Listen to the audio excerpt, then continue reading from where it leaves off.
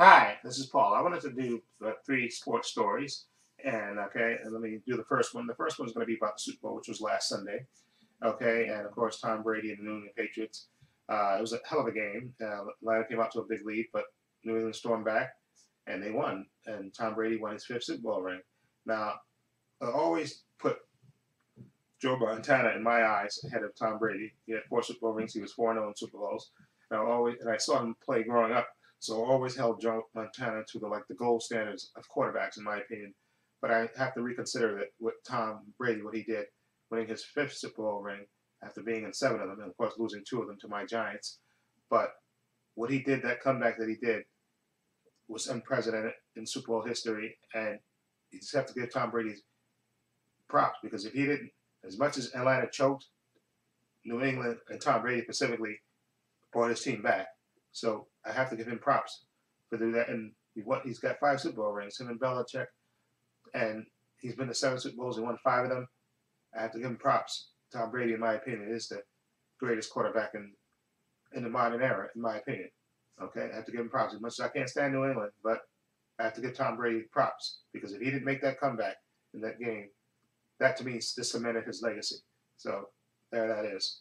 Now the second story I wanted to talk about was Charles Oakley. He got arrested. He was a former Knick, played for the Knicks teams back in the '90s, and he had a great run with the Knicks when the Knicks were coached by Pat Riley, and they were like a real rough and tumble team, and they were known for playing tough, real tough defense, and their only really strong offensive player was Patrick Ewing, and of course John Starks here and there with the three-pointers, but they were more a defensive team, and Charles Oakley was a big part of that. He was more, grab the nasty rebounds and defend, play killer defense, and he was the heart and soul or the lunch pail type of guy for the Knicks. And of course, earlier this week he was at the Garden, and he's in the past, I guess, had an acrimonious relationship with the Knicks, specifically with the Knicks management, because he's been overly critical of them.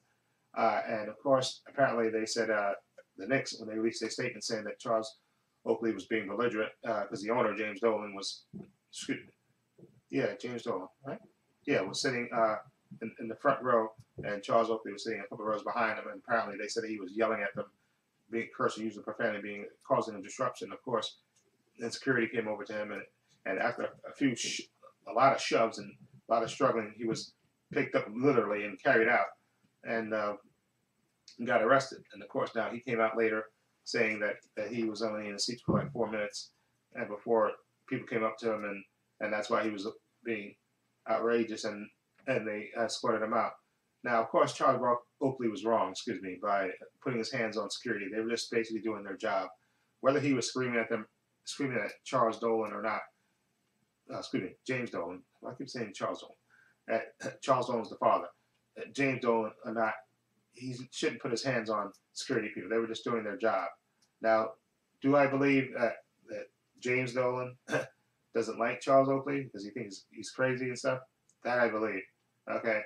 Whether Charles Oakley was yelling at him or not, that's up to debate. I guess if you have witnesses that'll come out and say that were around him, they can say that he was not, because he said he wasn't. But in any event, I know he had acrimonious relations. Now he said in an interview since he's been arrested that he would like to sit down and, I guess, you sit down in a room with James Dolan, which I don't think is ever going to happen, and discuss things. But in any event, as much as I love Charles Oakley, and I loved him as a player, you're not supposed to put your hands on security. Him shoving them around and then that was outrageous. But again, the Knicks shouldn't approach him, I think, the way they approached him. They should have just had, I think, the security guard come up to him, or just somebody, instead of being an adversarial relationship, just come up to him and say, listen, Mr. Oakley, can we talk to you for a minute? And just pull him to the side. Just sent one guy up there, even one of the guys in the office that he knows, just tell him. And I think that whole situation could have been avoided. But it is what it is. So hopefully now, maybe maybe they will sit down, and James Dolan and Charles Oakley, and maybe hash their differences out, because I know Charles Oakley really wants to be a part of the Knicks, because he really wants to help the franchise, and I think he does have something to contribute. So hopefully maybe they'll resolve that. Now the third story I wanted to talk about was Kevin Durant. He went back to OKC on yesterday, to the team that he left. to go to the Golden State Warriors. And of course, let's be honest, the Golden State Warriors are super talented, and they're more likely going back to the finals. And of course, they blew out OKC. And now, I know a lot of people, specifically Stephen A. Smith, was upset with Kevin Durant for joining Golden State because he said he joined a team that beat them.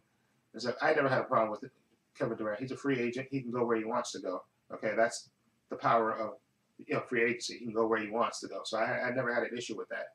And so to me, Kevin Durant is doing what he wants to. He wants to win a ring, and he feels Golden State is the best chance for him to get one. So I never had an issue with him going to Golden State. And again, so for all the people say, all the old school people who couldn't travel, or free agency wasn't the way it is now, they couldn't move to different teams. They had to basically stay with their same team. I say, get over it. Okay, he went to the team that gives the best chance to win. Okay, same thing what LeBron did when he went to Miami, and then of course when he went back to Cleveland, and brought Kevin Love to be there with Kyrie Irving, got other pieces. Okay, when other people did, now don't be hypocrites and criticize Durant when he does it. Okay, that's all I say about that. So anyway, let me know what you think of these three stories about Tom Brady. Whether you think he's the GOAT now, about Charles Oakley and the James Dolan situation. What do you think of that? And also ultimately about Kevin Durant. Okay, about him joining Golden State. What do you think of it? Okay, feel free to let me know, and feel free to leave comments down below. And if you like this video, please hit the subscribe button down below. And this is Paul saying so long and take care.